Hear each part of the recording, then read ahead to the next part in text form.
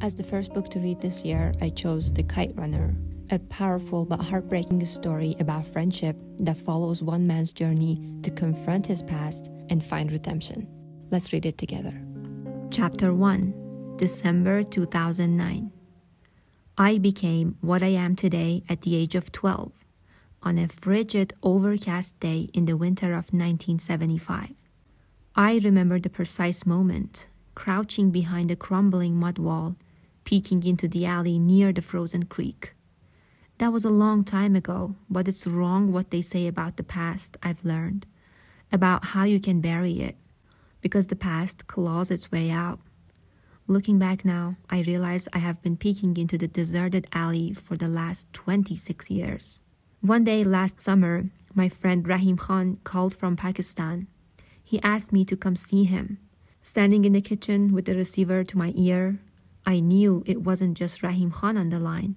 It was my past of unatoned sins. After I hung up, I went for a walk along Spreckles Lake on the northern edge of Golden Gate Park. The early afternoon sun sparkled on the water where dozens of miniature boats sailed, propelled by a crisp breeze. Then I glanced up and saw a pair of kites, red with long blue tails, soaring in the sky. They danced high above the trees on the west end of the park over the windmills, floating side by side like a pair of eyes looking down on San Francisco, the city I now call home. And suddenly, Hassan's voice whispered in my head, "For you 1,000 times over." Hassan, the hair-lipped kite runner. I sat on the park bench near a willow tree. I thought about something Rahim Khan said before he hung up, almost as an afterthought. There is a way to be good again. I looked up at those twin kites. I thought about Hassan, thought about Baba, Ali, Kabul. I thought of the life I had lived until the winter of 1975 came along and changed everything and made me what I am today. Chapter 2. When we were children, Hassan and I used to climb the poplar trees in the driveway of my father's house and annoy our neighbors by reflecting sunlight into their homes with a shard of mirror. We would sit across from each other on a pair of high branches, our naked feet dangling, our trouser pockets filled with dried mulberries and walnuts. We took turns with the mirror as we ate mulberries, pelted each other with them, giggling, laughing. I can still see Hassan up on the tree, sunlight flickering through the leaves on his almost perfectly round face. A face like a Chinese doll, chiseled from hardwood. His flat, broad nose and slanting, narrow eyes like bamboo leaves. Eyes that looked, depending on the lights, gold, green, even sapphire. I can still see his tiny, low-set ears and that pointed stub of a chin, a meaty appendage that looked like it was added as a mere afterthought, and that cleft lip, just left of midline, where the Chinese doll maker's instrument may have slipped, or perhaps he had simply grown tired and careless. Sometimes up in those trees, I talked Hassan into firing walnuts with his slingshot at the neighbor's one-eyed German shepherd. Hassan never wanted to, but if I asked, really asked, he wouldn't deny me. Hassan never denied me anything, and he was deadly with his slingshot. Hassan's father, Ali, used to catch us and get mad, or as mad as someone as gentle as Ali could ever get. He would wag his fingers and wave us down from the tree. He would take the mirror and tell us what his mother had told him, that the devil shone mirrors too, shone them to distract Muslims during prayer. And he laughs while he does it, he always added, scowling at his son. Yes, father, Hassan would mumble, looking down at his feet. But he never told me, never told that the mirror, like shooting walnuts at the neighbor's dog, was always my idea. The poplar trees lined the red brick driveway, which led to a pair of wrought iron gates. They, in turn, opened into an extension of the driveway into my father's estate. The house sat on the left side of the brick path, the backyard at the end of it. Everyone agreed that my father, my Baba, had built the most beautiful house in the Wazir Akbar Khan district, a new and affluent neighborhood in the northern part of Kabul. A broad entryway flanked by rose bushes led to the sprawling house of marble floors and wide windows. Intricate mosaic tiles, handpicked by Baba in Isfahan, covered the floors of the 4 bathrooms. Golden stitched tapestries which Baba had bought in Calcutta lined the walls. A crystal chandelier hung from the vaulted ceiling. Upstairs was my bedroom, Baba's room, and his study, also known as the smoking room, which perpetually smells of tobacco and cinnamon. Baba and his friends reclined on black leather chairs there after Ali had served dinner. They stuffed their pipes, except Baba always called it fattening the pipe, and discussed their favorite 3 topics: politics, business, soccer. Sometimes I asked Baba if I could sit with them, but Baba would stand in the doorway. "Go on now," he'd say. "This is grown-ups' time. Why don't you go read one of those books of yours?" He'd close the door, leave me to wonder why it was always grown-ups' time with him.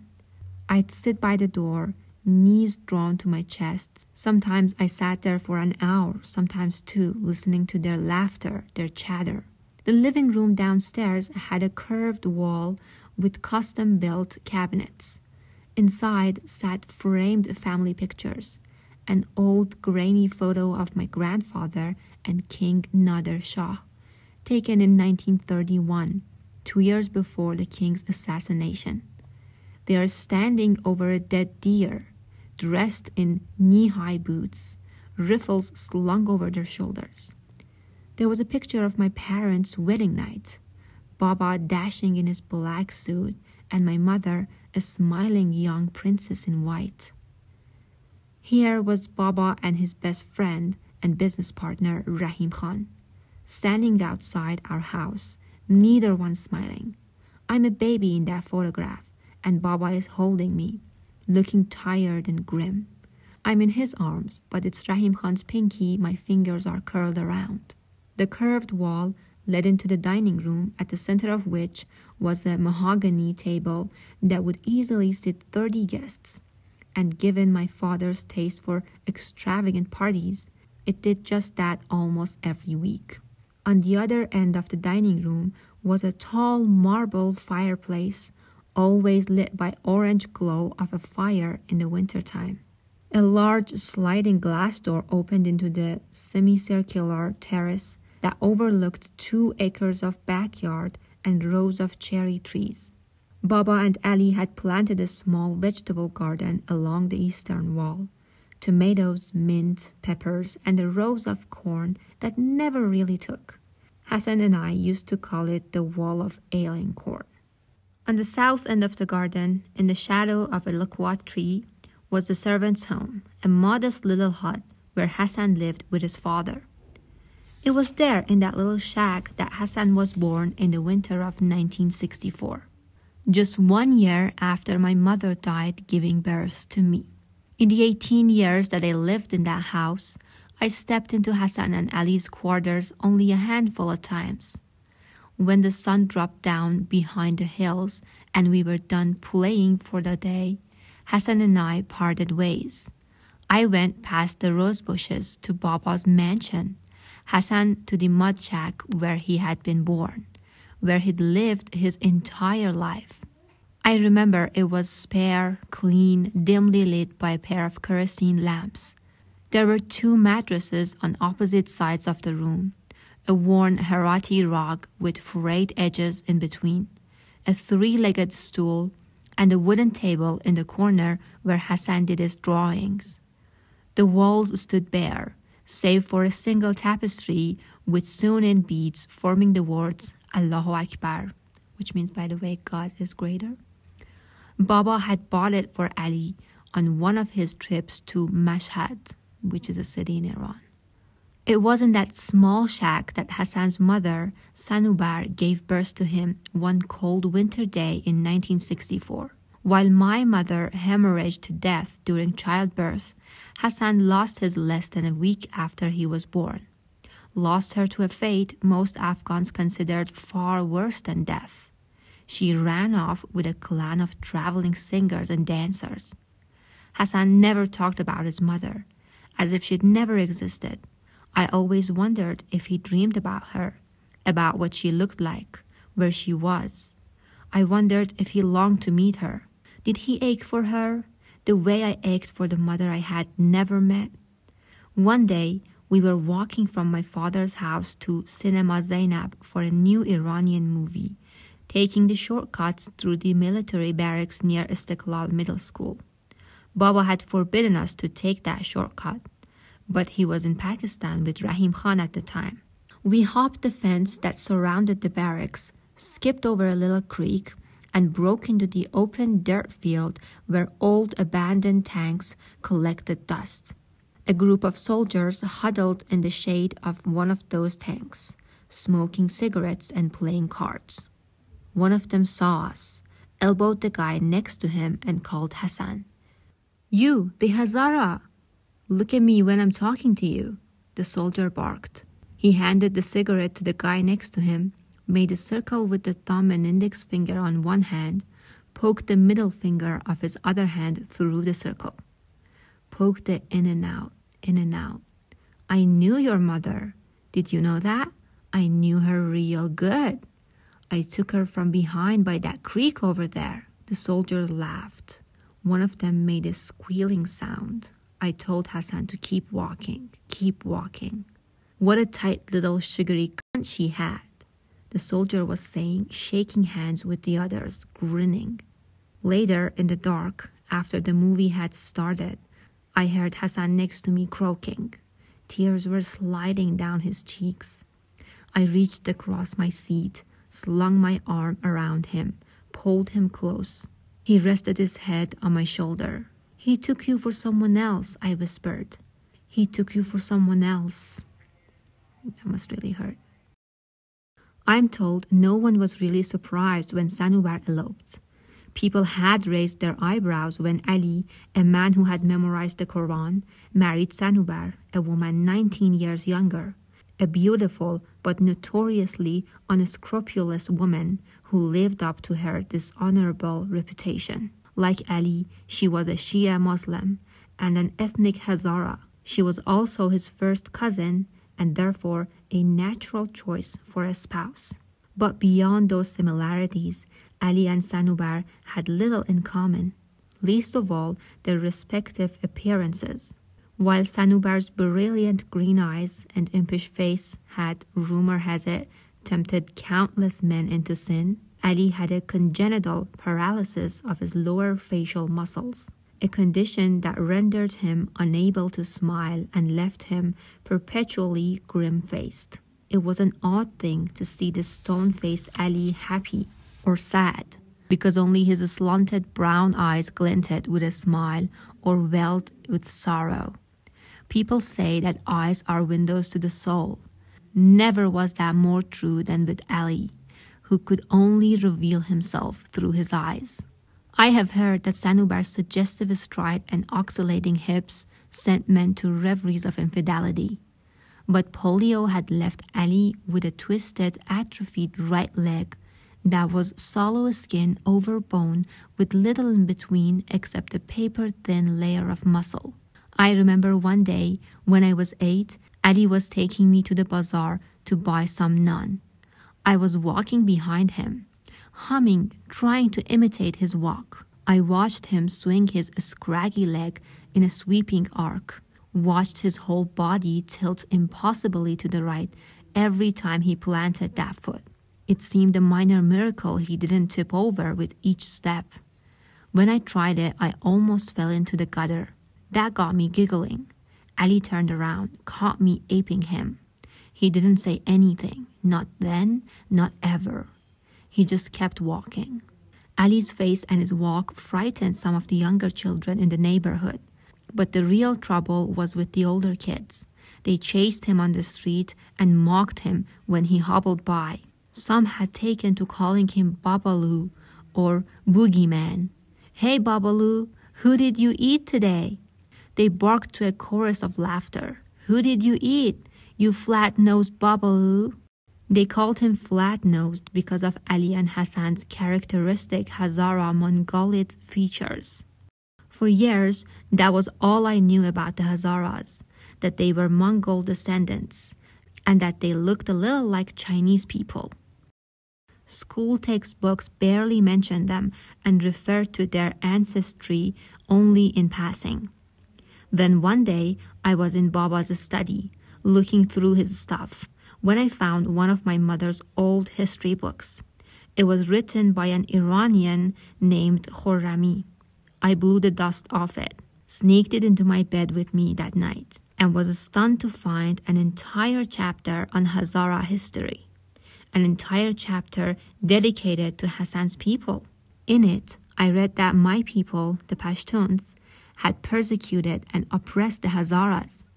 It said that Hazaras had tried to rise against Pashtuns in the 19th century, but the Pashtuns had quelled them with unspeakable violence. The book said that my people had killed the Hazaras, driven them from their lands, burned their homes, and sold their women.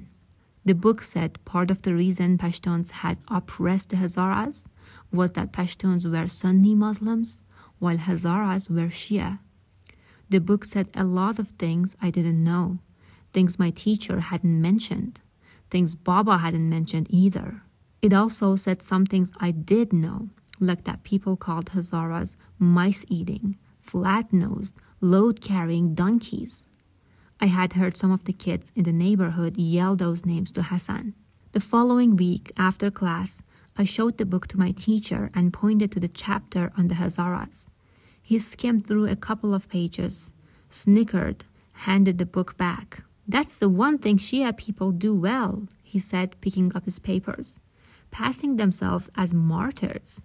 He wrinkled his nose when he said the word Shia, like it was some kind of disease. But despite sharing ethnic heritage and family blood, Sanubar joined the neighborhood kids in taunting Ali. I have heard that she made no secret of her disdain for his appearance. "This is a husband?" she would sneer. "I have seen old donkeys better suited to be a husband."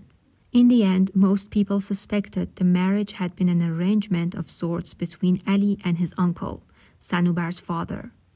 They said Ali had married his cousin to help restore some honor to his uncle's blemished name, even though Ali, who had been orphaned at the age of 5, had no worldly possessions or inheritance to speak of. Ali never retaliated against any of his tormentors. I suppose partly because he could never catch them with that twisted leg dragging behind him, but mostly because Ali was immune to the insult of his assailants. He had found his joy, his antidote, the moment Sanubar had given birth to Hassan. It had been a simple enough affair. No obstetricians, no anesthesiologists, no fancy monitoring devices. Just Sanubar laying in a stained naked mattress with Ali and a midwife helping her. She hadn't needed much help at all, because even in birth, Hassan was true to his nature. He was incapable of hurting anyone. A few grunts, a couple of pushes, and out came Hassan. Out he came smiling. As confided to a neighbor's servant by the garrulous midwife, who had then in turn told anyone who would listen, Sanubar had taken one glance at the baby in Ali's arms, seen the cleft lip, and barked a bitter laughter. "There," she had said, "now you have your own idiot child to do all your smiling for you." She had refused to even hold Hassan, and just 5 days later, she was gone. Baba hired the same nursing woman who had fed me to nurse Hassan. Ali told us she was a blue-eyed Hazara woman from Bamiyan, the city of giant Buddha statues. "What a sweet singing voice she had," he used to say to us. What did she sing? Hassan and I always asked, though we already knew. Ali had told us countless times. We just wanted to hear Ali singing. He'd clear his throat and begin. "On a high mountain I stood and cried the name of Ali, Lion of God. O Ali, Lion of God, King of men, bring joy to our sorrowful hearts." Then he would remind us that there was a brotherhood between people who had fed from the same breast, a kinship that not even time could break. Hassan and I fed from the same breasts. We took our first steps on the same lawn in the same yard, and under the same roof we spoke our first words. Mine was Baba.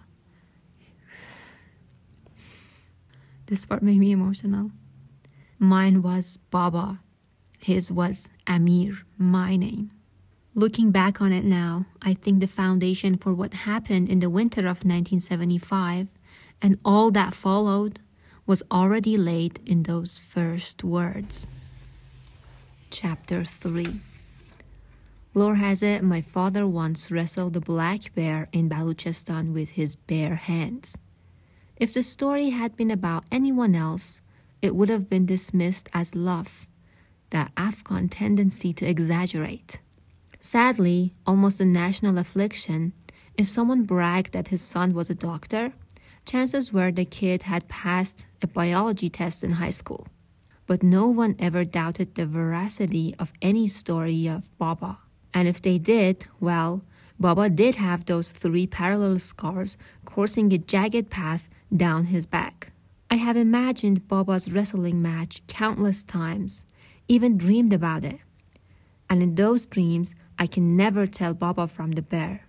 It was Rahim Khan who first referred to him as what eventually became Baba's famous nickname, Tufan Agha, or Mr. Hurricane. It was an apt enough nickname.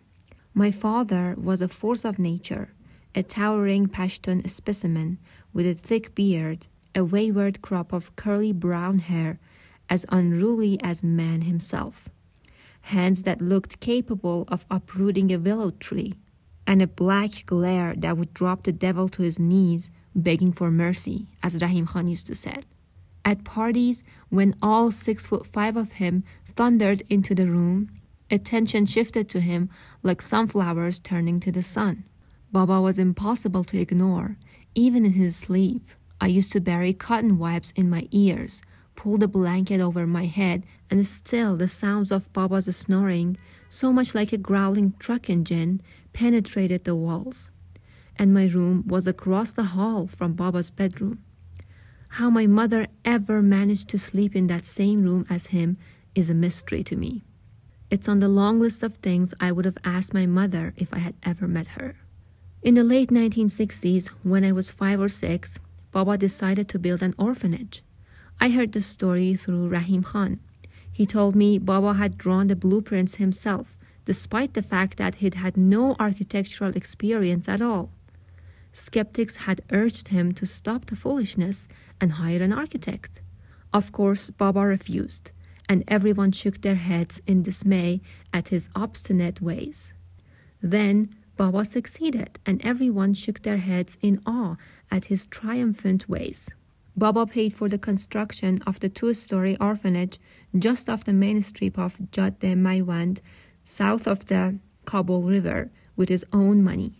Rahim Khan told me Baba had personally funded the entire project, paying for the engineers, electricians, plumbers, and laborers, not to mention the city officials whose mustaches needed oiling, which means bribing.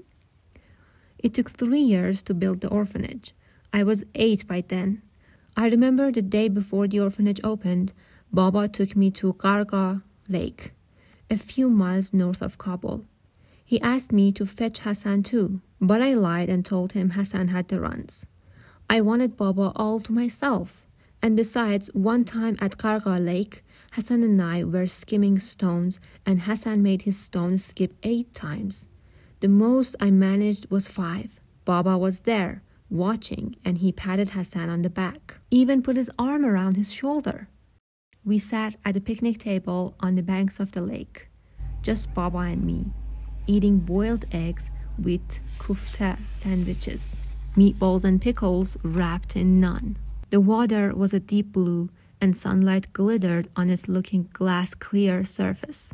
On Fridays, the lake was bustling with families out for a day in the sun. But it was midweek, and there was only Baba and me, us and a couple of long-haired, bearded tourists, hippies, I'd heard them called. They were sitting on the dock, feet dangling in the water, fishing poles in hand. I asked Baba why they grew their hair long, but Baba grunted, didn't answer. He was preparing his speech for the next day, flipping through a havoc of handwritten pages, making notes here and there with a pencil. I bit into my egg and asked Baba if it was true what a boy in school had told me, that if you ate a piece of eggshell, you'd have to pee it out. Baba grunted again. I took a bite of my sandwich. One of the yellow-haired tourists laughed and slapped the other one on the back. In the distance, across the lake, a truck lumbered around the corner on the hill. Sunlight twinkled in its side view mirror. I think I have saratan, I said. Cancer. Baba lifted his head from the pages, flapping in the breeze.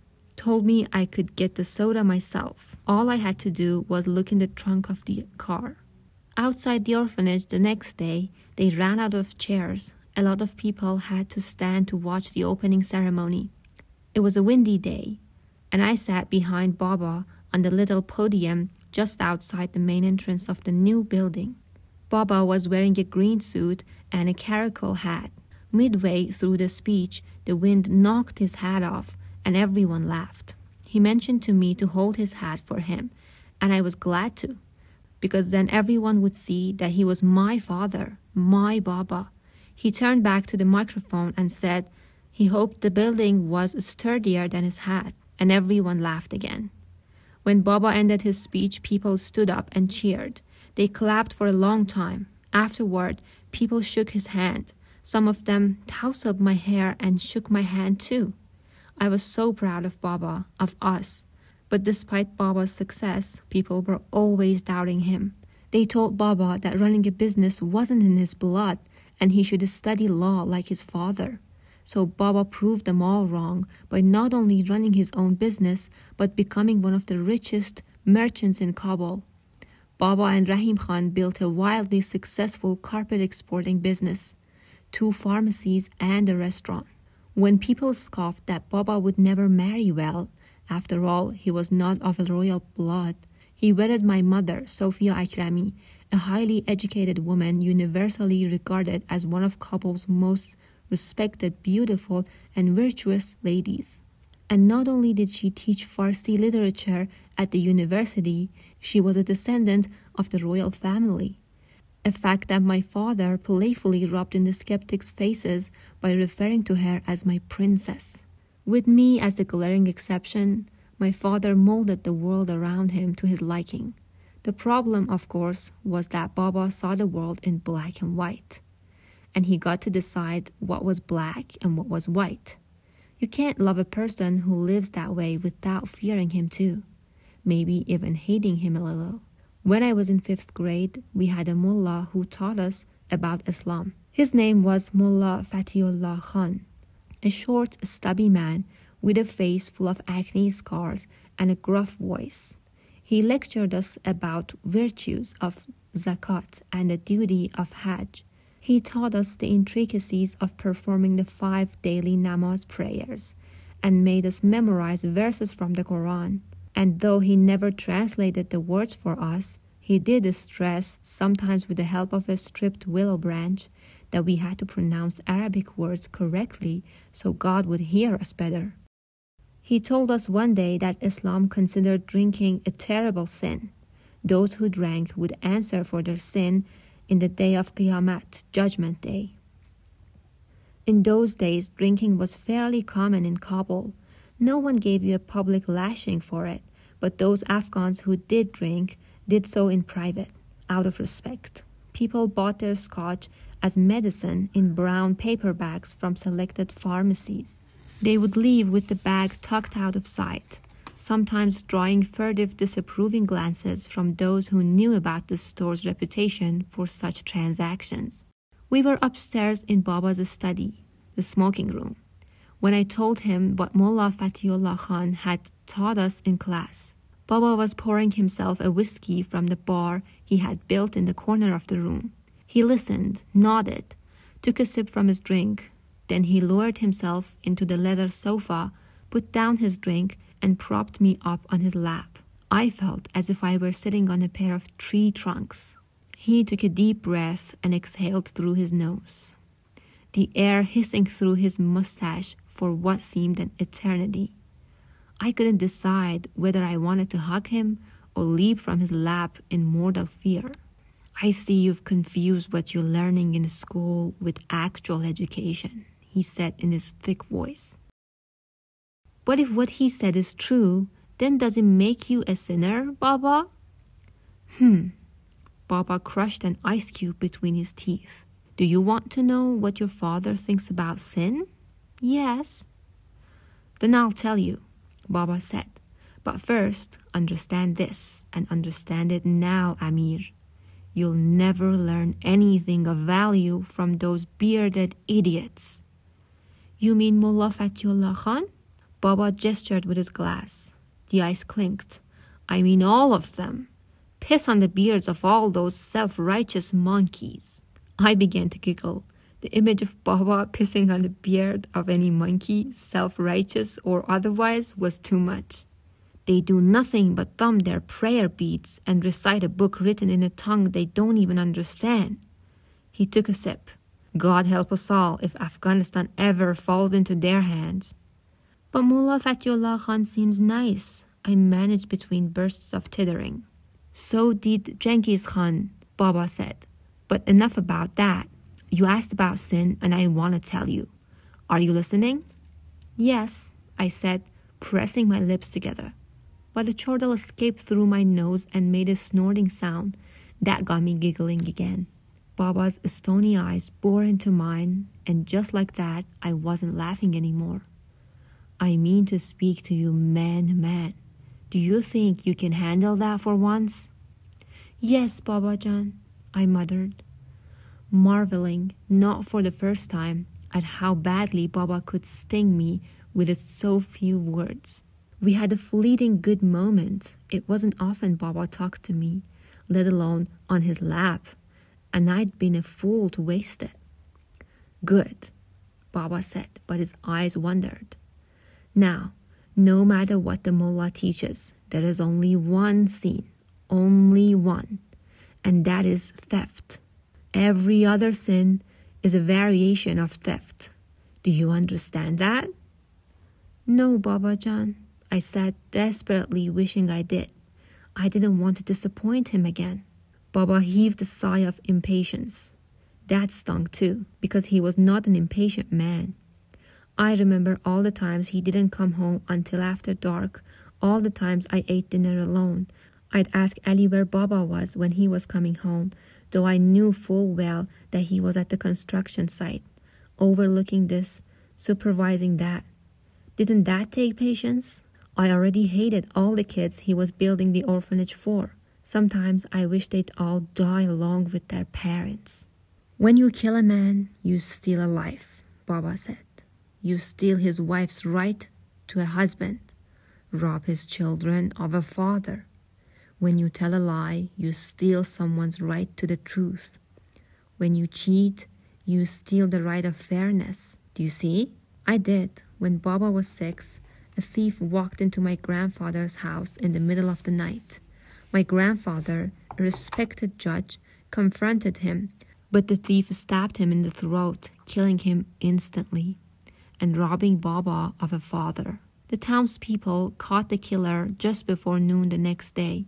He turned out to be a wanderer from Kunduz region. They hanged him from the branch of an oak tree with still 2 hours to go before afternoon prayer. It was Rahim Khan, not Baba, who had told me this story. I was always learning things about Baba from other people.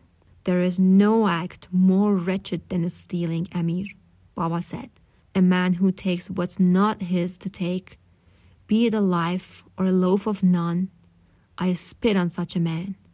And if I ever cross paths with him, God help him. Do you understand?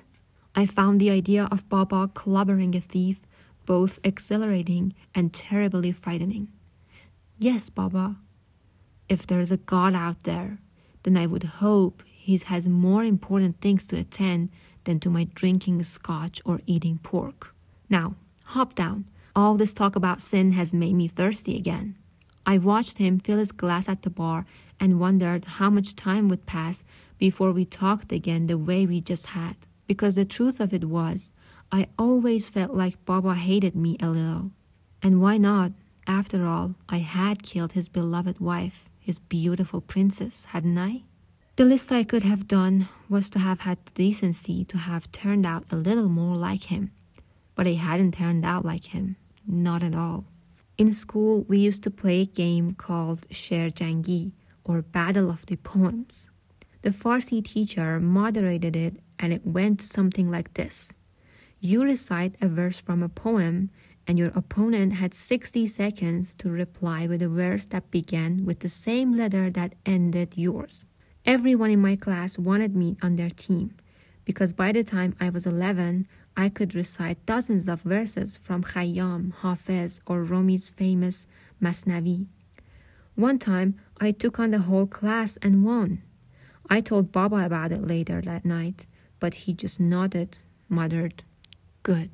That was how I escaped my father's aloofness in my dead mother's books. That and Hassan, of course. I read everything, Rumi, Hafiz, Saadi, Victor Hugo, Jules Verne, Mark Twain, Ian Fleming. When I had finished my mother's books, not the boring history ones, I was never much into those, but the novels, the epics, I started spending my allowance on books. I bought one a week from the bookstore near Cinema Park and stored them in cardboard boxes when I ran out of shelf room. Of course, marrying a poet was one thing, but fathering a son who preferred burying his face in poetry books to hunting, well, that wasn't how Baba had envisioned it, I suppose. Real men didn't read poetry, and God forbid they should ever write it. Real men, real boys, played soccer just as Baba had when he had been young. Now that was something to be passionate about. In 1970, Baba took a break from the construction of the orphanage and flew to Tehran for a month to watch the World Cup games on television, since at the time Afghanistan didn't have TVs yet. He signed me up for soccer teams to stir the same passion in me. But I was pathetic, a blundering liability to my own team, always in the lane. I shambled about the field on scraggy legs, squalled for passes that never came my way. And the harder I tried, waving my arms over my head frantically and screeching, I'm open, the more I went ignored. But Baba wouldn't give up. When it became abundantly clear that I hadn't inherited a shred of his athletic talents, he settled for trying to turn me into a passionate spectator. Certainly I could manage that, couldn't I? I faked interest for as long as possible. I cheered with him when Kabul's team scored against Kandahar and yelped insults at the referee when he called a penalty against our team. But Baba sensed my lack of genuine interest and resigned himself to the bleak fact that his son was never going to either play or watch soccer. I remember one time Baba took me to the yearly Buzkashi tournament that took place on the first day of spring, New Year's Day. Buzkashi was and still is Afghanistan's national passion. A chapandaz, a highly skilled horseman, usually patronized by rich aficionados, had to snatch a goat or cattle carcass from the midst of melee, carry that carcass with him around the stadium of full gallop, and drop it in a scoring circle, while a team of other chapandaz chases him and does everything in its power, kick, claw, whip, punch, to snatch that carcass from him. That day the crowd roared with excitement as the horsemen on the field bellowed their battle cries and jostled for the carcass in a cloud of dust. The earth trembled with clatter of hooves. We watched from the upper bleachers as riders pounded past us at full gallop, yipping and yelling, foam flying from their horses' mouth. At one point, Baba pointed to someone. Amir, do you see that man sitting up there with those other men around him? I did. That's Henry Kissinger. Oh, I said. I didn't know who Henry Kissinger was, and I might have asked. But at that moment, I watched with horror as one of the chapandaz fell off his saddle and was trampled under a score of hooves. His body was tossed and hurled in the stampede like a rag doll. finally rolling to a stop when the Malay moved on. He twitched once and lay motionless, his legs bent at unnatural angles, a pool of his blood soaking through the sand. I began to cry. I cried all the way back home. I remember how Baba's hands clenched around the steering wheel, clenched and unclenched.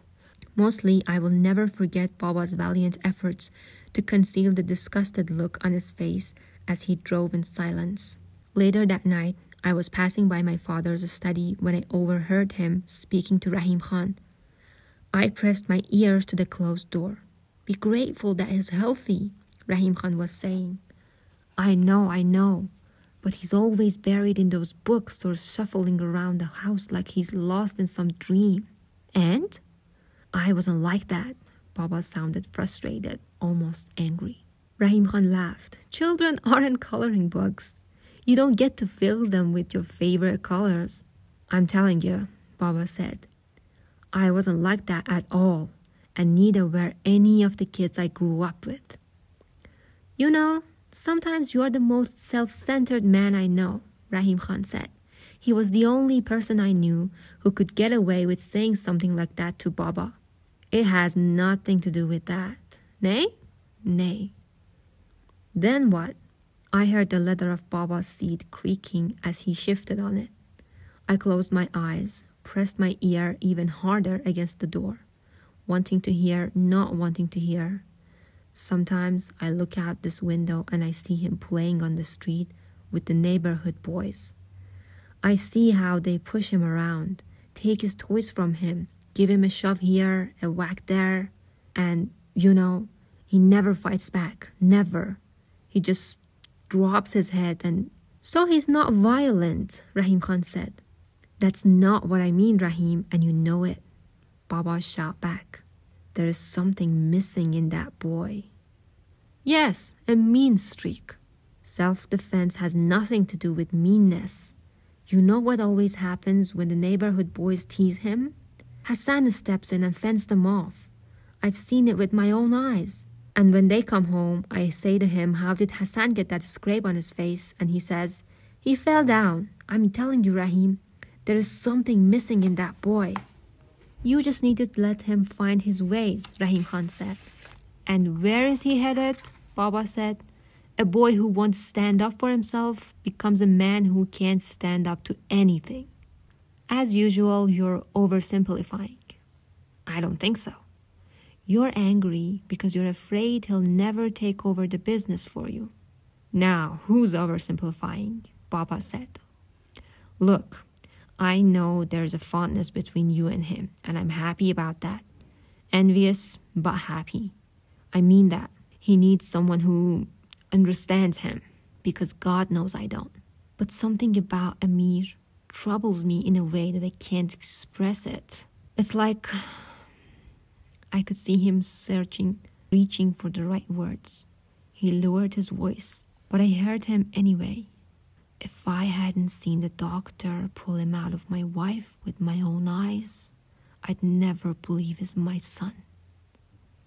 The next morning, as he was preparing my breakfast, Hassan asked if something was bothering me. I snapped at him, told him to mind his own business. Rahim Khan had been wrong about the mean streak thing. I'm going to save the rest of the story for another time. Hope you join me